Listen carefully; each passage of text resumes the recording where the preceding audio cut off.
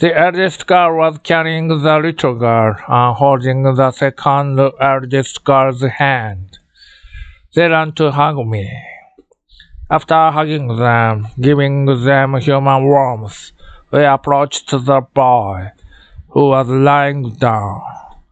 He stood up and very consciously said, "My mother died." We instantly changed the narrative into a sweet one. "But your grandmother is looking for you.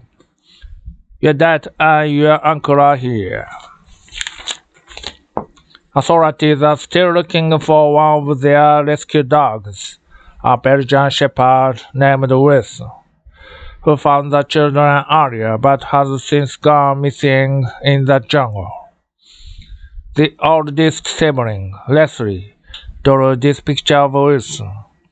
She, her two sisters, and her brother were all flown to the capital city of Bogota, where they are in the hospital with authorities saying they are out of danger.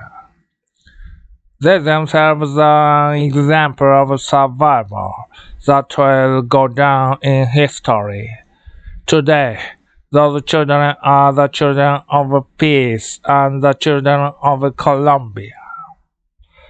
Gary Tuckman, CNN, New York.